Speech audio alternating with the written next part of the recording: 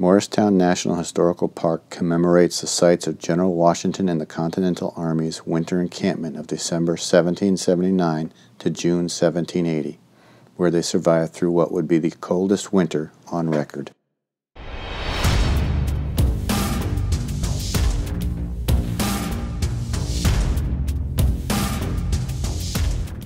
Today we'll explore 3 areas of the park. The first stop was the museum, where I obtained free tickets to the Ford Mansion.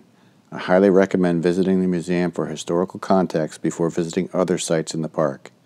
Ford Mansion tours fill up fast, so be sure to secure tickets as soon as you arrive. The next stop was Fort Nonsense. It can be a little tricky getting through town, but it was worth it to see the fort.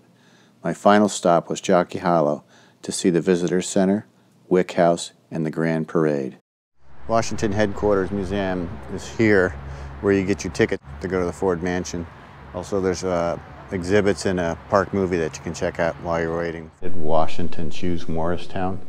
The reason he chose this place as an encampment for 1777 and another winter, 1779 to 1780, was because of its strategic location. It was 2 days march from New York City, which you can see over on the right, and it was protected by the Orange Mountains and the Watchog Mountains, so there was really only one way for the British to come into town, and he had set up signals on some of the mountaintops so that he would know in advance if the British were coming.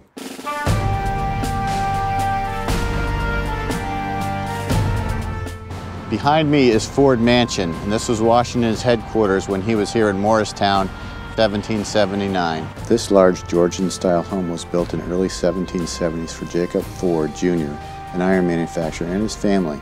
Mr. Ford also served as a colonel in the Morris County Militia during the Revolutionary War. Ford died in January 1777 while 35 soldiers from Delaware were briefly quartered in the house.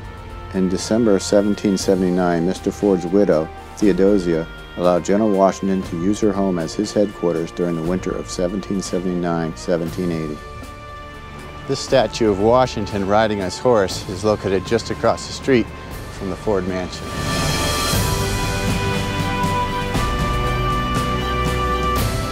We're on top of Fort Nonsense here, and this peak is close to the center of town, but this peak was used as a signal beacon, one of many signal beacons that the colonists used.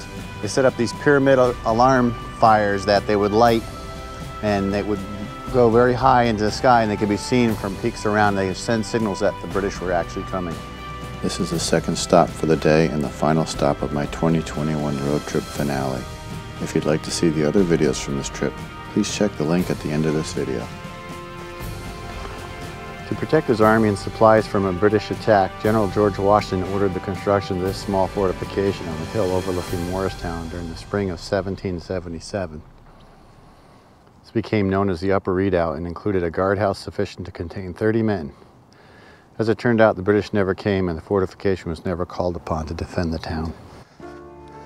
We are walking the Upper Redoubt here, and these stones have been placed to mark where archaeologists have determined the outer edge of the redoubt itself was. From here we can see Morristown below us.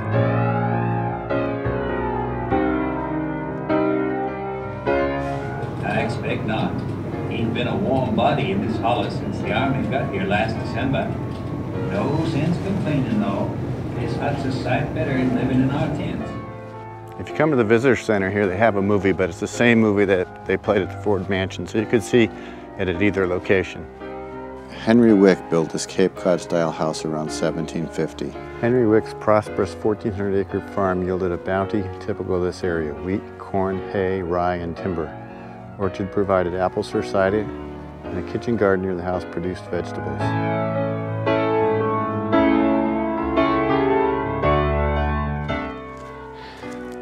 These replica huts are 14 feet wide by 16 feet long and front walls that are 6.5 feet high.